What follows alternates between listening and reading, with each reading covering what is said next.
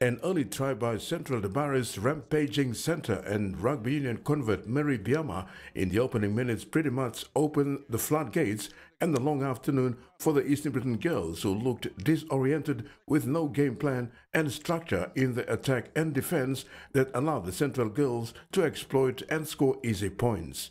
Gurias' lack of size, experience and leadership in their spine provided little or no challenge to their opponents and looked so vulnerable in their defence across the park. In attack, Gurias looked disjointed with no structure and resorted to playing one-man game all day, which did not help their cause. The Dabaris, though, looked dominant on both sides of the ball also, but at times overplayed themselves, mainly with the ball in hand and turning over possession back to Gurias, who could not capitalize. After the match, the Dabaris coach Kathy Knapp was grateful for the win and commended her girls for sticking to their game plan and structure.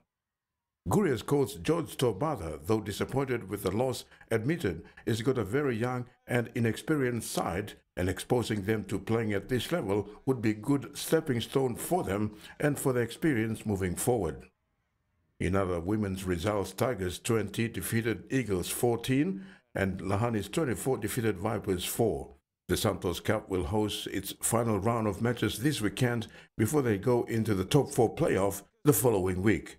The inaugural National Women's Rugby League Grand Final will be staged parallel to the Men's Grand Final on September 15, 2024 at the Santos National Football Stadium. Terry Longwood, TV1 Sports.